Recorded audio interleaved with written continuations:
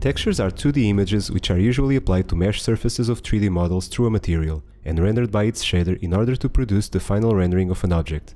They may also be referred to as maps or inputs and be used for different effects, such as storing different data within their channels, like color, transparency, or normal maps. Take note of this point, as it is of extreme importance when working with shaders. We'll revisit it at a later time in more detail.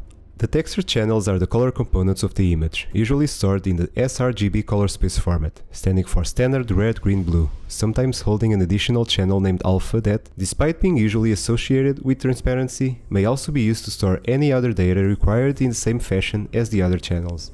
Although individual channels dictate how much red, green, or blue is displayed, they are actually devoid of color, with a value range between 0 and 1, where 0 is full black and 1 is full white. The GPU is responsible for interpreting those values and generating the monitor signals required to display the actual color set in the textures.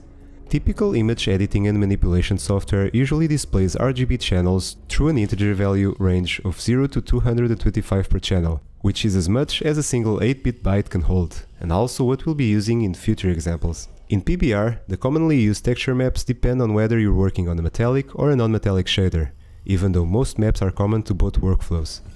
In these short introductory videos, we managed to scratch the surface of the Unity rendering pipeline, shaders, physically based rendering, 3D models, materials, and textures. Be sure to check the listed resources for additional information and the official Amplify Shader Editor wiki page linked in the description. Stay tuned for the next video tutorials. Thank you for watching.